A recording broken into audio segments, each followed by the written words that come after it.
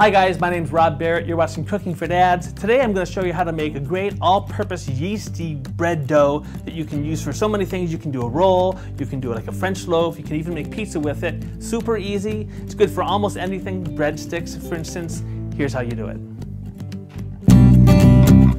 Start with 1 cup of hot water, about 105 degrees to be exact, or about just as hot as you can take it. Okay, to that hot water, add 2 spoonfuls of active dry yeast.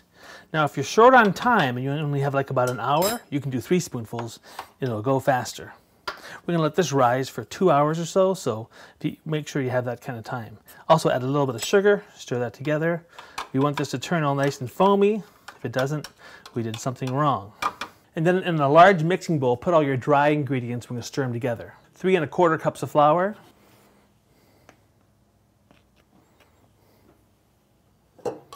3 spoonfuls of sugar, 3 spoonfuls of olive oil,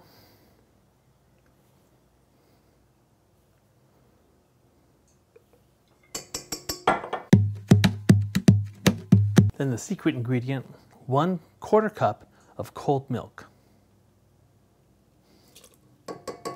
Now we're going to take a fork and stir that stuff all together so that it gets evenly combined. Okay, our yeast is activated, nice and foamy. We're going to pour all that in here. Scrape out any extra that we need. Then stir that together with a fork until it just basically comes together. Now either put it on your KitchenAid with your dough hook or pour it out on the countertop and knead it by hand. I'm kind of hooked on just doing this. So we're going to put that on low, lock it down, and let it knead it for 7 minutes. But after 1 minute, we're going to come back and check it and see how sticky or not sticky it is. Okay, 1 minute's gone by. We're going to check it. It should be sticky, wet, but not too sticky.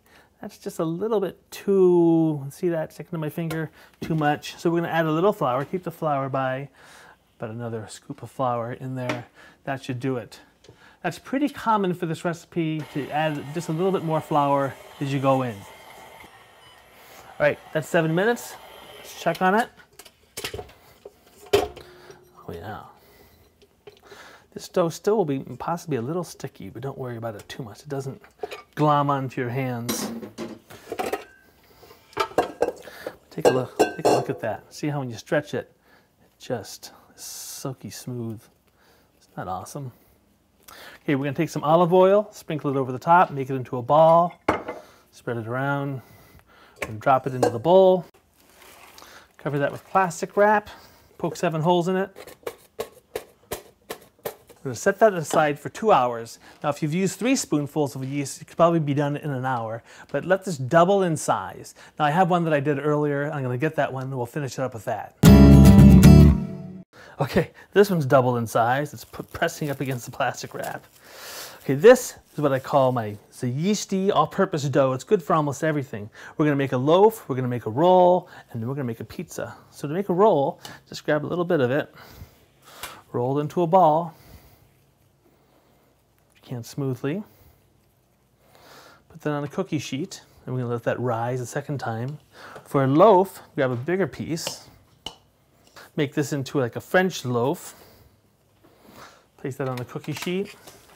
Then we're going to cover whatever we do with plastic wrap again and let it rise for at least 30 minutes before we put that into the oven. Kind of a second proofing, if you will.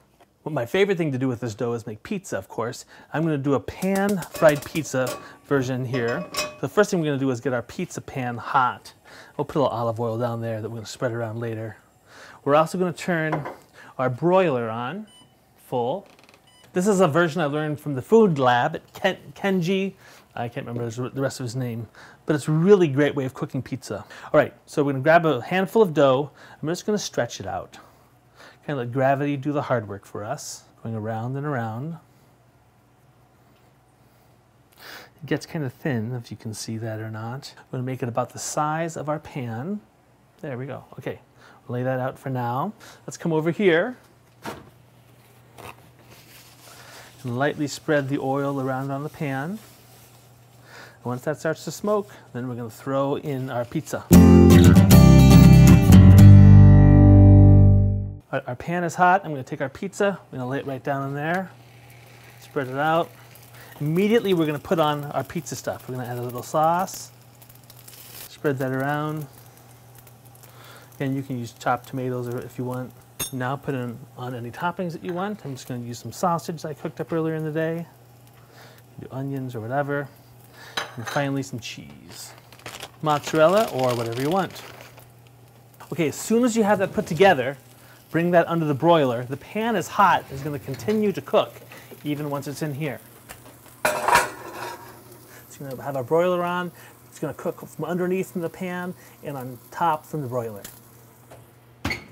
All right, so that browned up a little too fast almost.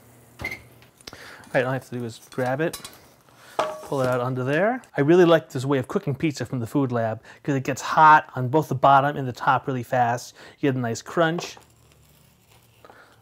on the bottom, and it just doesn't take very long to cook. It's almost all at 500 plus degrees. The key to a good crust on a bread or roll is to get a lot of steam in there, have it cooked by steam. So we're going to get a shallow pan like this, put it in the oven before we preheat it, then we're going to add hot water to it while we're cooking it. So it goes in like this. Preheat our oven to 425. All right, we've let this rise for about 20 minutes. It could be a little bit more. So it kind of forms its own shape. We're going to take a little knife here and just gently cut across some slits on our loaf, and then also on our roll.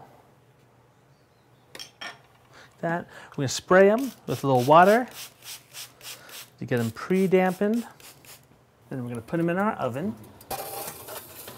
Then we're going to get some really hot water and add that to our pan. That's going to add our steam. There we go. Close that up. Let that cook for about 11 minutes. We should be good. All right, they're nice and golden brown. I'm going to pull them out. Turn off the oven. We're going to remove them from this right away so they don't continue to cook. Here's our little French loaf. Oh, hear that nice crust? See those nice air holes that came? Just really quick like that.